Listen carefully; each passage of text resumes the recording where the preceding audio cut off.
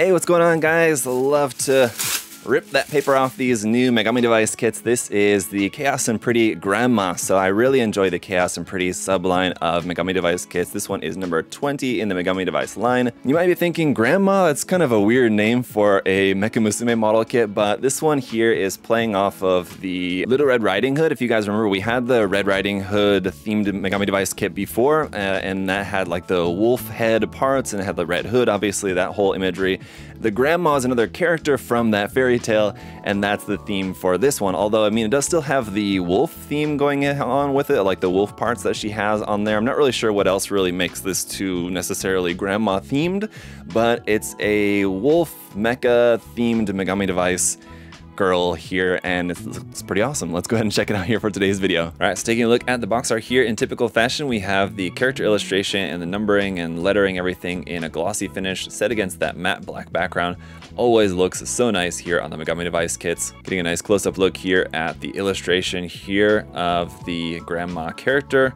Very nice there as usual, and then the text down here telling us that the base design of Little Red, whose stats focus heavily on melee combat, is combined with the MSG Gatling gun and hand Gatling guns, thus creating a model boasting extreme firepower. Sub AIs are installed in the three wolf heads. They bear resemblance to Cerberus breathing hellfire when armed and fired all at once. This design is said to be inspired by users' ideas seen after the release of Little Red, where she was reassembled into wolf mode for battle. So that's kind of interesting, hinting there in the text that this was basically inspired by custom builds that they had seen after the release of Little Red. That's kind of cool.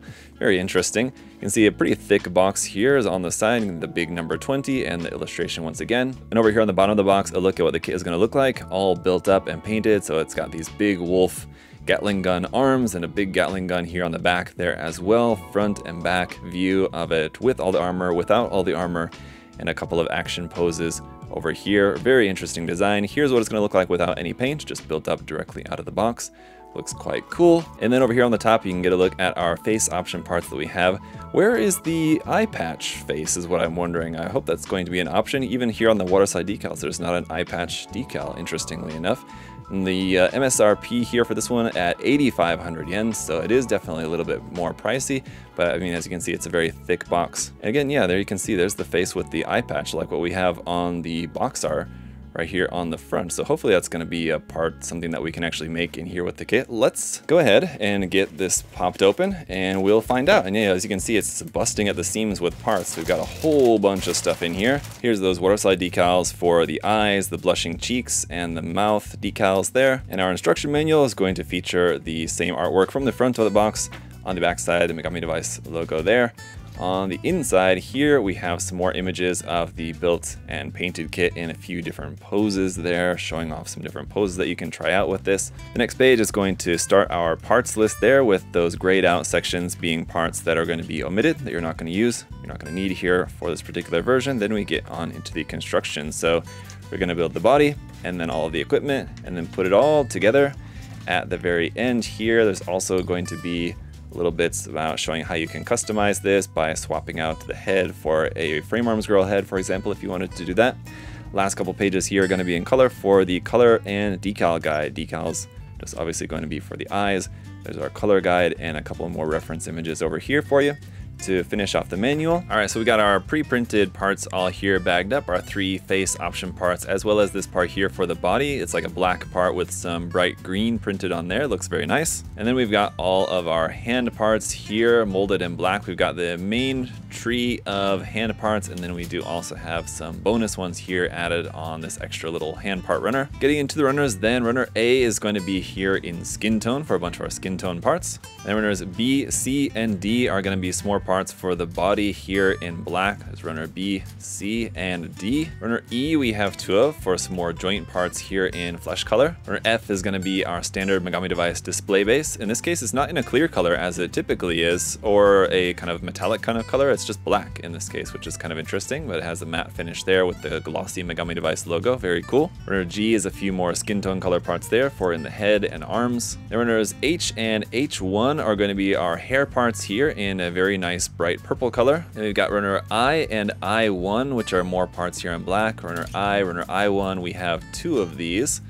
for some more black parts there. Whereas M1 and N1, M1 being in red, a few pieces there, N1 being in skin tone. Where O1 is some more parts here in black. We've actually got 3 of these, 1, 2, 3. The third one does have some more parts added over here on the side there as well. We're in Q1, some more parts here in red. We've got 2 of those. We're in R1 in a kind of lavender color here. We've got 2 of these for some more of the kind of mechanical parts of the kit. Our S1 is in red. We've got 3 of these. That's going to be parts for the wolf head. Our U1 is going to be in a very light grayish cream kind of color here, off-white. We've got 2 of those. Our V is some parts here in lime green. We've got 3 of those parts on there. I'm guessing this is probably the eye parts there for the wolf.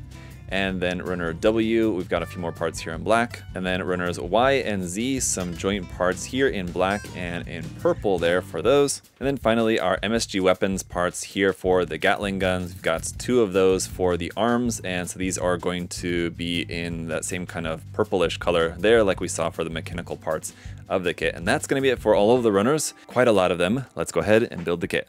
Alright guys, and here is Grandma all built up, and we'll take a look at adding everything onto the kit in just a moment. I just want to start off by taking a look at the most basic form. We'll go through all the accessories and then add everything on there. Then we'll take a look at just some different poses with all of her weaponry and extra accessories and everything kind of added on. But a really great looking kit. For the basic form here, it does look a little bit odd with just kind of this very kind of slim body with not a whole lot of clothing on there and just kind of the hood on top of the head. So I think this is one that's definitely going to look like a bit more of a complete look overall once we have all of the extra armor and accessories added onto there. We'll take a look at all that here. Let's go ahead and get into it. We'll start off here at the head, taking a look at a couple of our printed face option parts here. These look really, really nice as always. You got some nice shading on there, beautiful colors, beautiful finish on those as well. Here's our third face option part. So definitely got a little bit kind of, well, at least 2 of the faces have a little bit more of a mean look to them.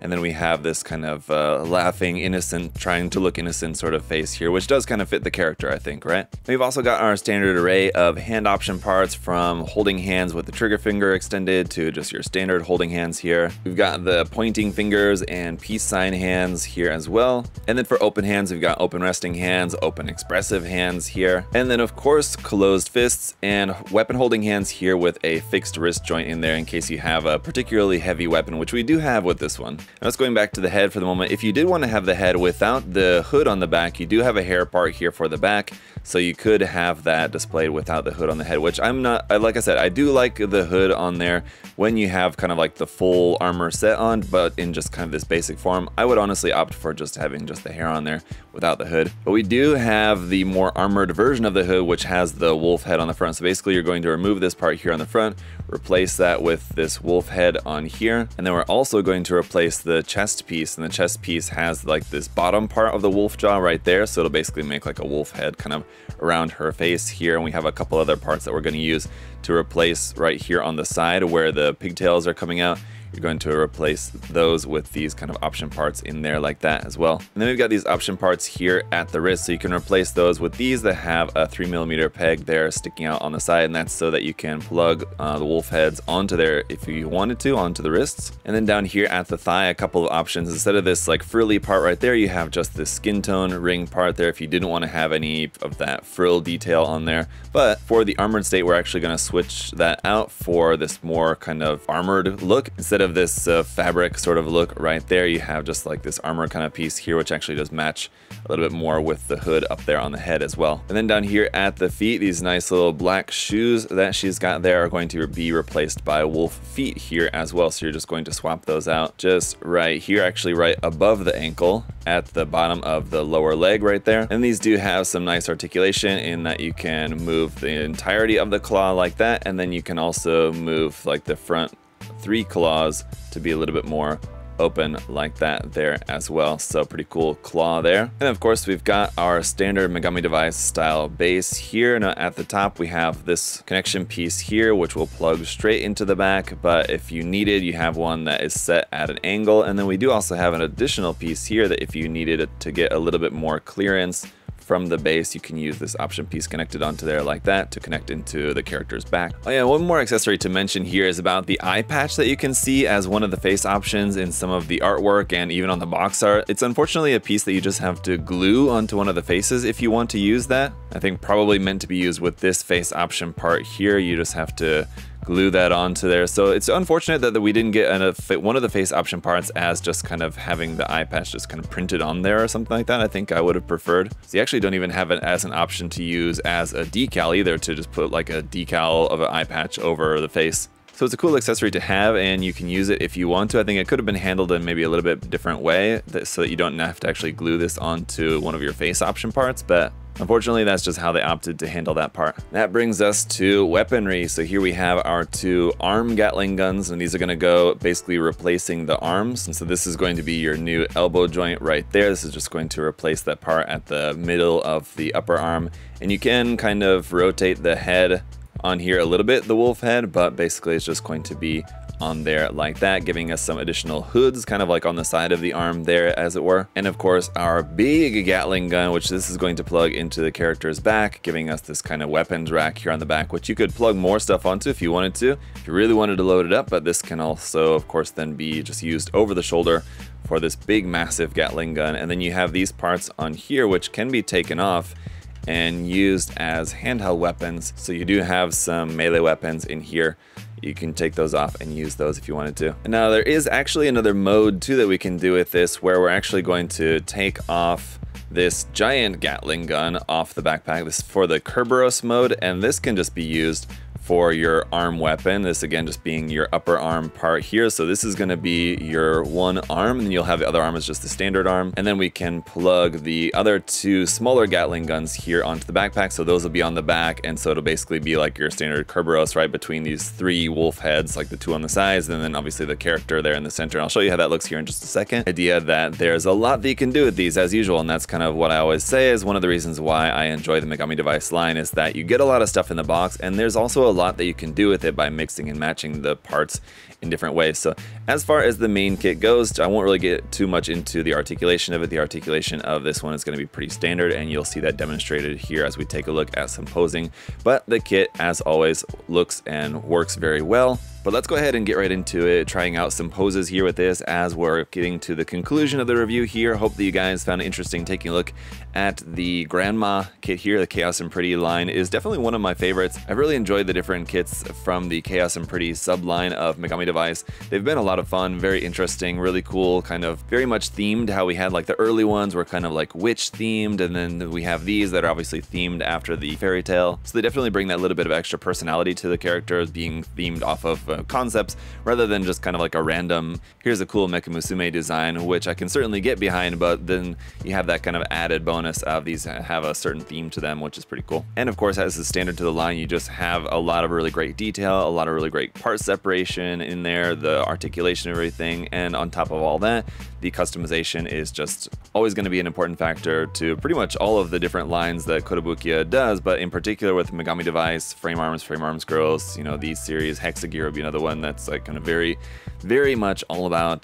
customization. So a lot of great stuff in here that we can use, but then you have a lot more options even when it comes to using different MSG parts with this, or using parts from this kit with a different kit, mixing and matching, and especially between these two. Like say for example you took this kit and the Chaos and Pretty Queen of Hearts, you can mix and match parts between the 2 of those and make kind of your own amalgamation designs, and so it's very cool. And so it's absolutely a line of model kits that you can have a lot of fun with when it comes to making your own variations on the designs, things like that. So that's going to do it for this review, guys. Let me know your thoughts down in the comments section below. What do you think about Grandma here? And if you guys want to check out some more Megami Device kits for yourself, as you know, you can check the link in the video description to USA Gundam Store. Got all sorts of awesome Megami Device kits and everything else from Kotobukiya there as well, so definitely check those out. And as always, guys, thank you so much for all your support too, making sure you leave a like, making sure that you're subscribed. Really appreciate it. Thank you so much. Until next time, I hope you all have a great day. See you guys later. Bye bye.